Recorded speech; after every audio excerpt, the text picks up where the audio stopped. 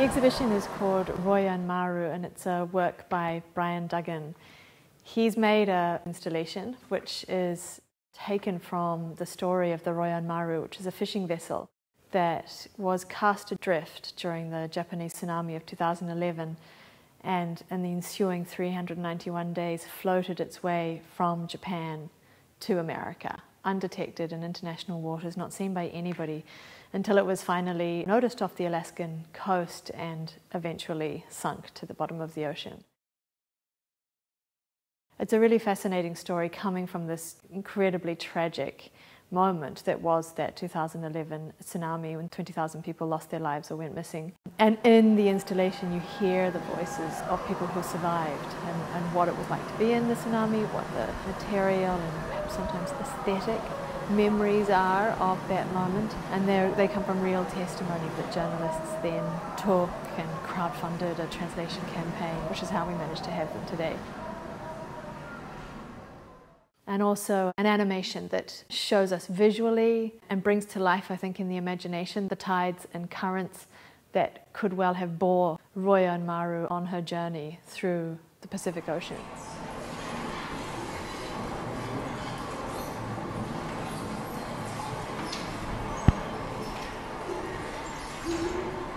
Something I think that's really key to this work is that it's born of tragedy,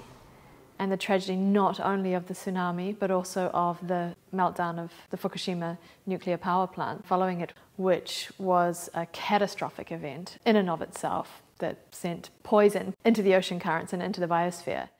And that sort of radioactive poison is not necessarily something that many of us can tangibly understand or put a finger on.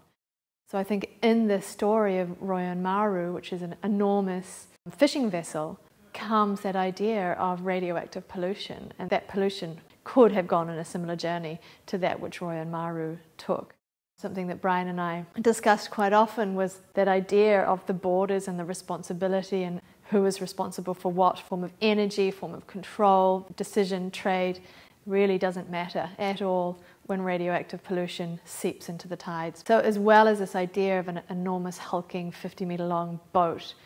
going through international waters, with all those satellites in the sky that are watching us and that we're talking to with our mobile devices, and none of them saw it, is also the idea that this other, much more insidious form, which is the radioactive pollution, could have been charting quite a similar pathway.